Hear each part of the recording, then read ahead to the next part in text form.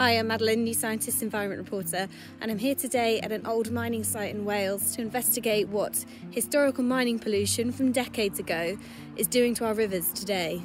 This is an old copper mine, and when it was operating it would cause quite a lot of localised heavy metal pollution. The mine waste was dumped in slag heaps like this one, and you can see the remnants. All of this soil contains really high concentrations of pretty nasty metals. Now, over the course of many decades, this contaminated waste made its way from the mine workings down into the river behind me and gradually infiltrated the riverbank, the sediment, and even the floodplains nearby, which is where we grow our food, where our livestock graze. And scientists are getting increasingly worried that this contaminated waste might have an impact on the health of people and the livestock living in these